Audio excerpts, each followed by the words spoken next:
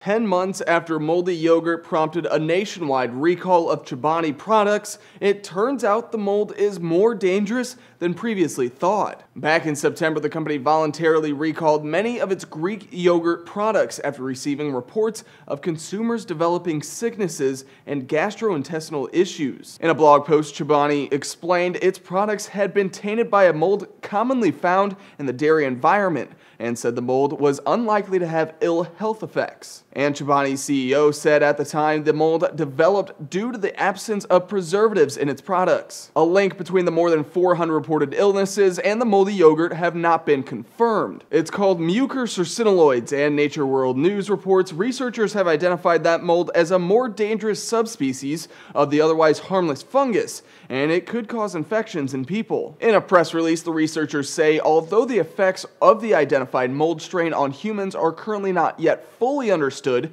tests of the strain in mice led to death. According to NBC, a Chobani executive rejected the findings, saying, "To our knowledge, there is no evidence that the strain in the recalled products causes illnesses in consumers when ingested." For Newsy, I'm Matt Moreno.